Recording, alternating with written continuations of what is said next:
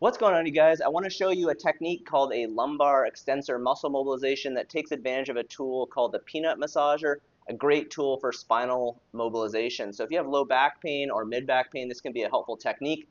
Essentially, the peanut massager rolls up and down your back, contacting the muscles and facet joints, but it doesn't put pressure on the spinous processes, the bones right in the middle.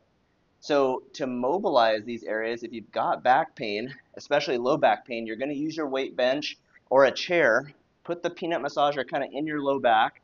Hold it there with your hands. You're going to lie back and put your feet up on the bench. So putting the heels up kind of elevates your pelvis a little bit and allows you to kind of put pressure over that peanut massager. And then what you're going to do is just kind of roll up and down gradually and find tender points. This is a great tool, again, for hitting those spinal erector muscles on either side of the spine and the facet joints, which are deep to the muscles.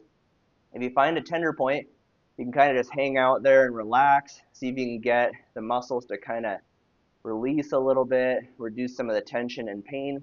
A lot of times when people have back pain, the surrounding spinal erector muscles will guard and spasm.